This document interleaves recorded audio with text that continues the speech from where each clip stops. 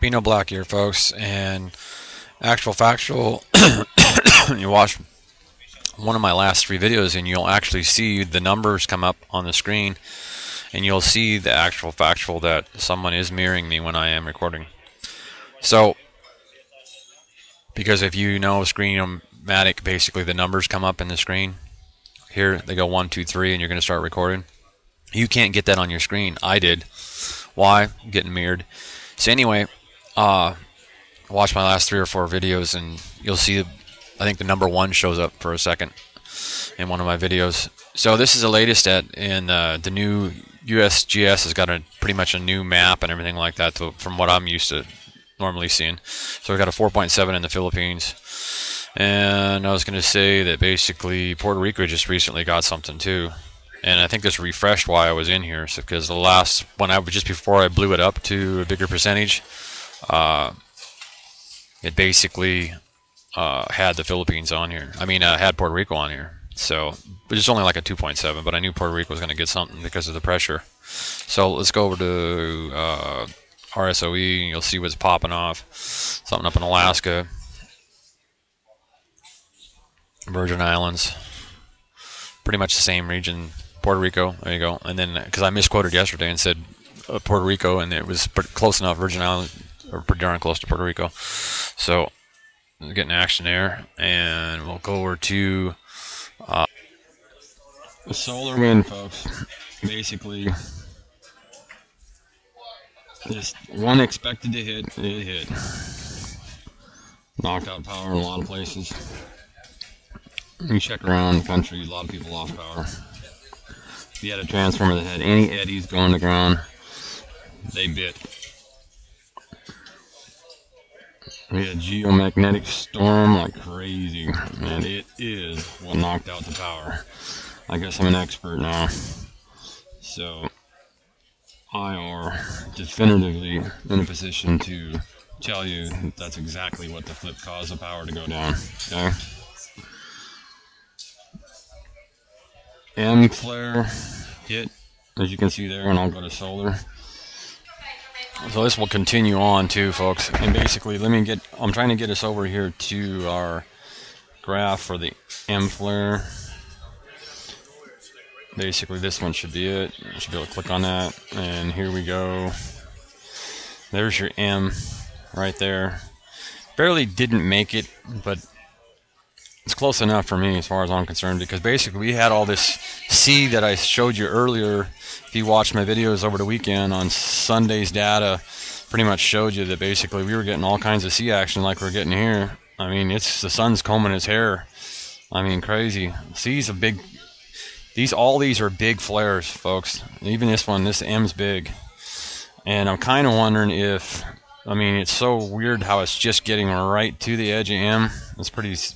But it's the sun's flaring its ass off. So basically, and that's why yesterday, if you watched my video, I was telling you on how the factual that they were basically behind on showing you the data, reading it and telling you the truth, because proton flux is way dived down, but the actual factual, and you can see the cross-phasing again. Cross-phasing big time right here. Here spikes. So there's going to be some more power outages somewhere, because this stuff will come in. Electrical energy from outer space, folks, and let's go show you. We'll go up and see what's going on with the solar wind and everything like that. But they will go ahead and they will. And there's a Canadian graphs too. It's spiking like crazy. And we'll see if we got another CME coming in. Gonna hit Earth. Looks like we got something coming, and they're shying off on cutting it short of seeing that. So we're going to get another shot of CME, because that one here, as you see, that's going to end up tailing into us a little bit. We're going to get some static. There'll be some stuff going to ground. Any transformer out there that's got a high temperature or got eddies, it'll end up going out. It'll end up tripping, blowing up. Just like at the Niner game, that was the most prolific thing. Is the transformer blew up at the Niner game a long time ago last year in the fall. Okay, I think it was a preseason game, but it went down. So we got temperature picking up a little bit because the sun has been kind of cool. but with this spiking, it's picking up, and this solar wind speed is just starting to pick up a little bit. And there they go. They finally get us active solar X-rays. We have a storm, correct? Okay. So now, folks, you can see the mass. You can see it right there. So I can't remember. This is like mass 50 or whatever. And it's there by the sun. And I'll move away. I think the clock is wrong. And yeah, the timer down here on the bottom, folks, this is, well, let's put it this way. I guess it's from the 27th to 9/28. So 9/27 to 9/28. This is the freshest we've got from HelioViewer for seeing action a movie. Okay. So I have a feeling this is Bamo there, because that came to Earth. Okay, either that or that's what we're going to get the tail of. I showed you the data a little bit earlier. Either you're going to have stuff going to ground.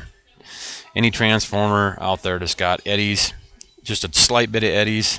So any electrician can tell you, and they're probably going to notice, and they're going to get a good lesson if they're actively working out there in the field. If you check the transformer lately and it's got anything going to ground, you better stand back and watch that baby blow up in the next who knows how many days. Or maybe it already has blown up, because that transformer right there is blowing its ass off. That's a big ass blast. And basically, I'm starting to believe that basically the sun ain't going to quit this stuff, because mass 50 has gotten into it, and we've already seen how the sun reacts all the time when something gets into its force field. That's what I pretty much call it, because electrical is a big force, and there's a big electrical field up there, and when it gets into it, whammo. Okay?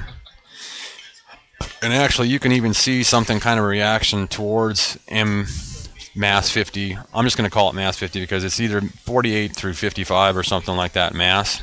And you can't miss it. And as you've seen right there, there was a little bit of an extra little something after that CME comes out that basically gets a good static whammo right there. You see that?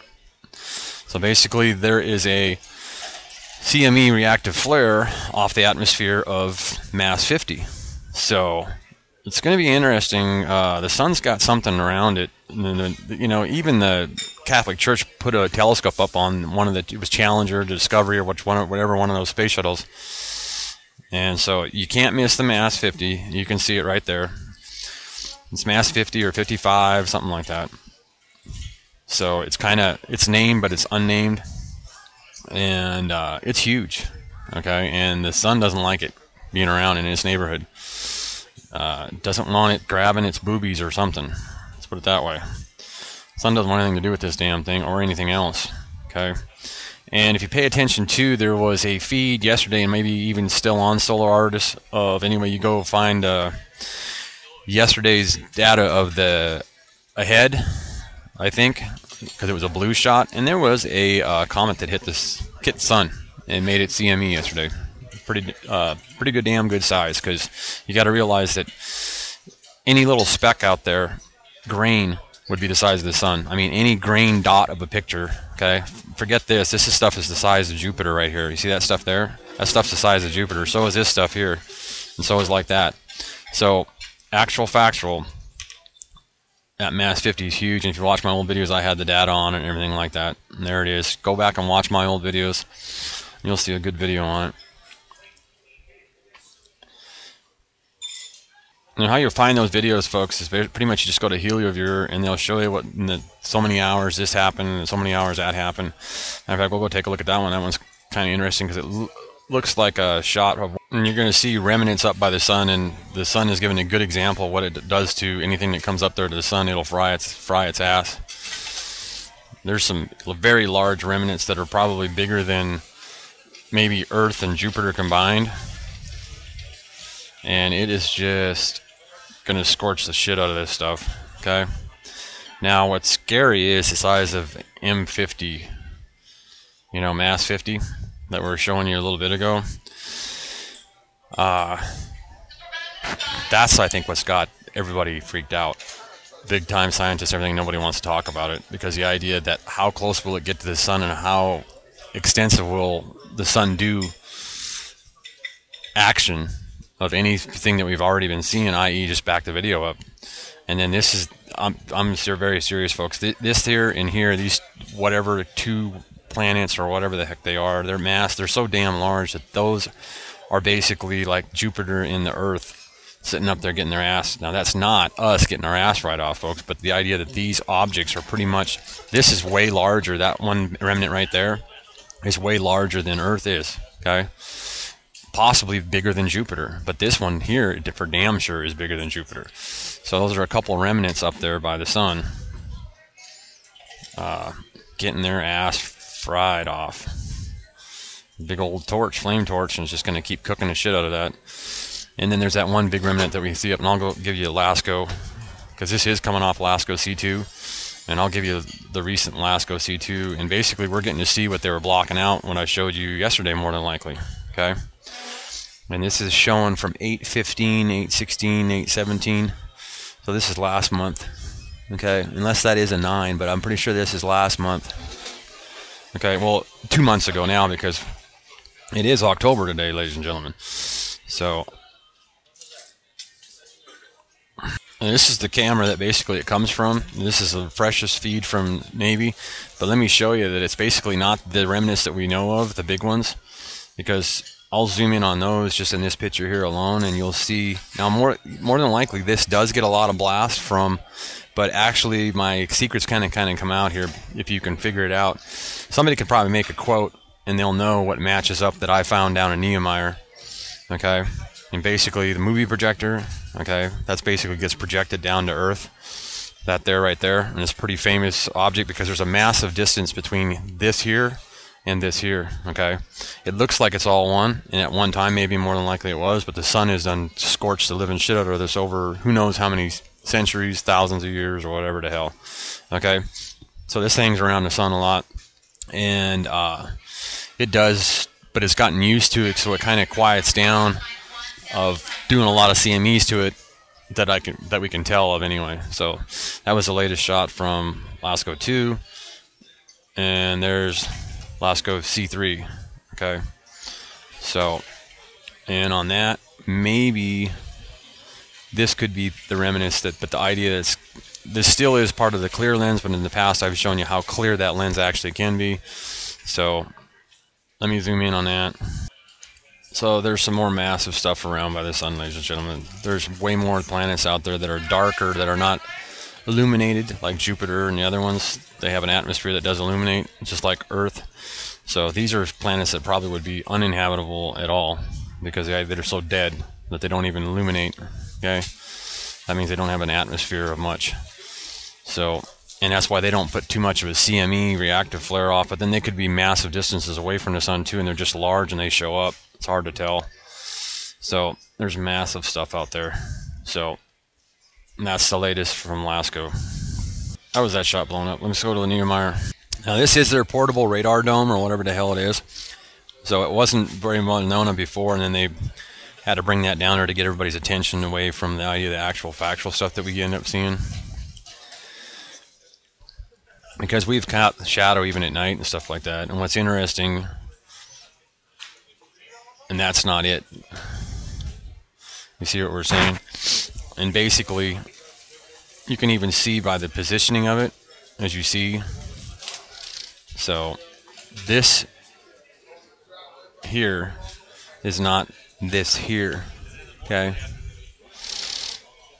So, this here is this here.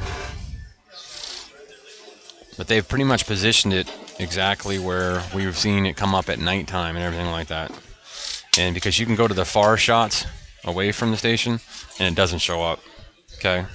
Because I'll take you to the other one and it'll show you, see, they had this funky bullshit here made out of wood, and you can see the hollow steps on the other one that you end up being shadowed. So they're positioning it for a reason, to cover up things coming up. Because also, if you go back to here, see, that picture was basically fake, because you go back here to the cameras and you'll see that the idea that it's not there. Okay. Plus also the actual factual that they won't let us see from this view anymore. Okay. Because these shots used to show exactly that there is no radar dome there. Okay. The only dome there is on top of the building. They don't need that big of a dome. And like those pictures show, there's probably a dome down there now, but there wasn't before. There wasn't before. So keep an eye on all the data because we're in a storm.